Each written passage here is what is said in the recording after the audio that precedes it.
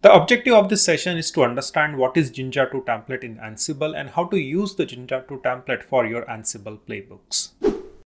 Before we jump to the demo, let's try to understand what is Jinja2 template. So as you can see onto the screen, I have listed two benefits of Jinja2 template. The first one is the dynamic configuration and the second one is the dynamic script. So whenever you want to use the dynamic configuration or dynamic script, then you should rely on the Jinja2 template.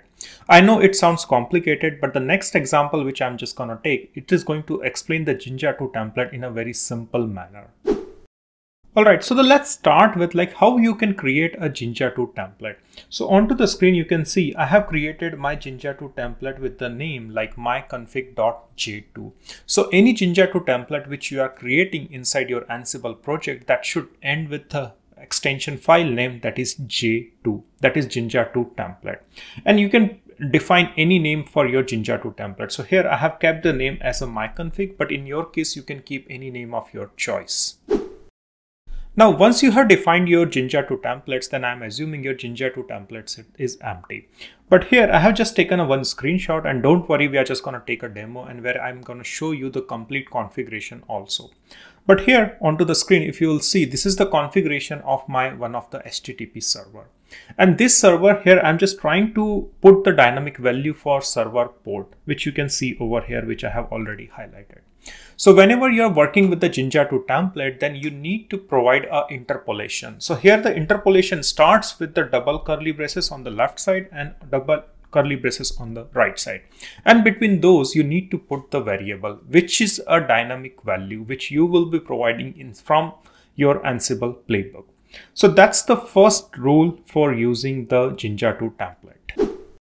Alright, so now you know how to create your Jinja2 template with the J2 extension and how to create your interpolation and assign some variable inside those interpolation. The next thing which I'm just going to talk about is how to call your Jinja2 template inside your Ansible playbook and how to pass the variable value which you are using inside your interpolation. So the first thing which we are going to take a look is how to call your Jinja2 template. So as you can see, this is the screenshot which I have taken.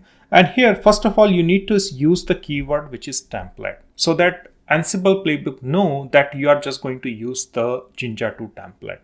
After that, you need to specify the file name along with the path. Since this Ansible playbook and Jinja2 template are present in the same directory, that's why I have just specified the name of that Jinja2 template because that's present into the same directory.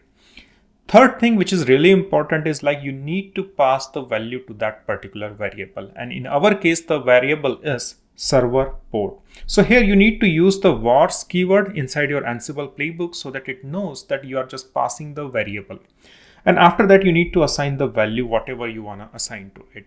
So these are the key principles when you are using the Jinja2 template. So first of all, you need to use the template keyword. After that, you need to specify the Jinja2 template file name along with the correct path.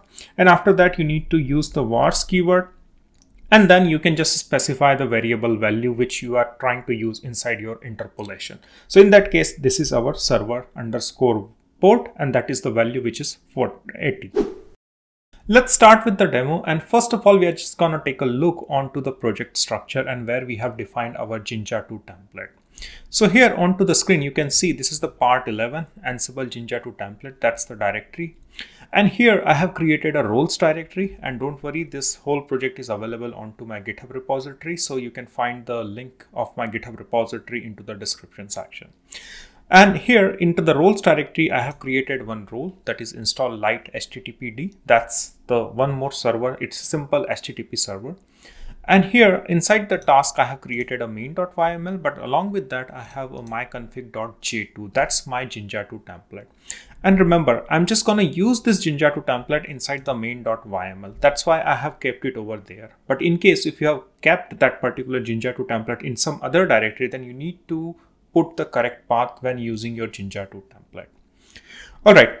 That's something related to how to include your Jinja2 template. But if you take a look onto this Jinja2 template, then here at line number 14, this is the variable value which I'm passing dynamically. So here onto the screen, you can see this is the interpolation syntax, which is available here on both left hand side and right hand side. And here is the value of that particular variable, which we will be passing when we are running the Ansible playbook. Let's take a look onto the main.yml and how to include our Jinja2 template.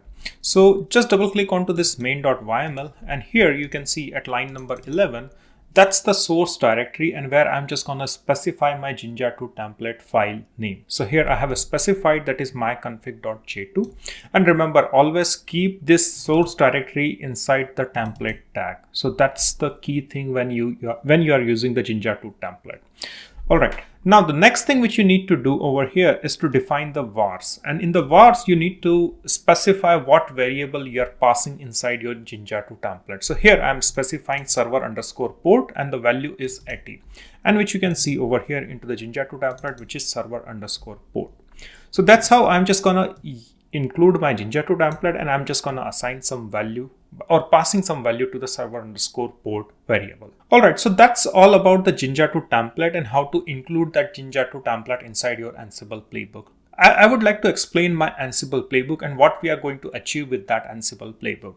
So here I'm just going to install Lite HTTPD web server onto my Linux machine. So that's the first task which I'm just going to do. Secondly, here in the second task, I'm just creating a configuration. This is an HTTPD conf, or like a server configuration, which I'm planning to replace with my custom configuration. And my custom configuration, I would like to start my server on a port 80. So that's why I'm just going to replace this particular file, this Lite HTTPD conf, which is present on etc and /Lite HTTPD directory. So I would like to replace this particular file which is present over there, and I would like to replace this file with myconfig.j2, which is my Jinja2 template. And here I'm just going to start finally my Lite HTTPD server. Let's run this playbook and verify our Jinja2 template whether it's working or not. So what you need to do, you just need to head over to readme file, and here I have written the command to execute this particular Ansible playbook. So I'm just going to copy this command, go to terminal and paste this command. So as you can see over here, our task has just finished. So here I have installed the Lite HTTP web server. After that, we have created our own custom configuration for that server. And then finally, we have started our server.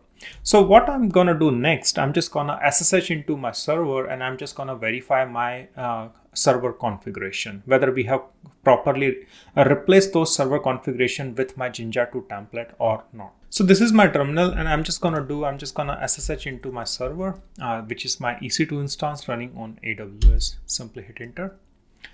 And here I can see that I have logged into my Linux server. I'm just going to clear the screen, and I'm just going to run the cat command to go to the etc Lite HTTP, and then I'm just going to view the conf file.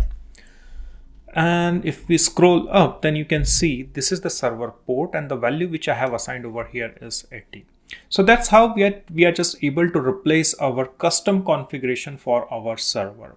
So that's one place I have modified, but you can use this Jinja2 template concept to replace or put your custom configuration on various places. So it is not limited that you can only replace one configuration, but you can replace more than one configuration, so that you get more dynamicity and more custom configuration which you can put onto the servers. So that's one use case, but you can use this concept to customize your configuration at a certain extent. So that will really help you to put your custom configuration and make your Ansible playbook more powerful. Alright, so now you have seen the Jinja2 template and how to use the Jinja2 template to put your custom server configuration. But I just want to take the same example, and I just want to take it to the next level, where I'm just going to change the port from 80 to 9090. So why I'm doing this? Because you can use the same Ansible playbook, and instead of running on a port 80, you can change the port to run it on a different port. But that's not an ideal scenario, but it can happen in future that you want to change some of your configuration, and instead of running a server on a particular port, you want to change to run that server onto different port. So that's a hypothetical scenario, but that's not in actual real use cases, but something similar can happen into your own configuration also. So what I'll do over here, so instead of running it on a 80, I'm just going to change it to run it on a 9090. So with the help of this Ansible playbook and Jinja2 template, you can simply update your Ansible playbook and pass a new value to your server configuration. So here I'm just passing the value 9090. I'll just save these changes and I'll head over to my terminal. Go to my Ansible playbook. I'm just gonna clear the screen and rerun the playbook. So this time what it is going to do, it is just going to update the server configuration and it is going to start my same server on a different port, which is 9090. So here you can see it has changed the configuration and you can see the color has changed over here, which means our server configuration has been changed. And what we can do, we can again go back to another terminal over here where we have already logged in. I'm just going to clear the screen over here and we are just going to verify whether our changes has been reflected there or not. So I'm just going to rerun the cat command to view the changes. And if we scroll up, and here you can see. So we are able to update our server configuration just by running the playbook. So that's the power of your Jinja2 template, which you can extend and customize your Ansible playbook. So that was all about the Jinja2 template in Ansible playbook. And so far we have covered 6 chapters, and in the next chapter we will be talking more about the deployment strategy, and where we will talk about like how you can use the Ansible playbook on a single server and when you can use the same Ansible playbook to run on a multiple server. So that's gonna be the next topic in this series. And if you are new to this channel, then please considering subscribing to this channel where you will see the similar content onto the DevOps, especially like a Terraform, Ansible, AWS, GCP, Kubernetes, and Docker.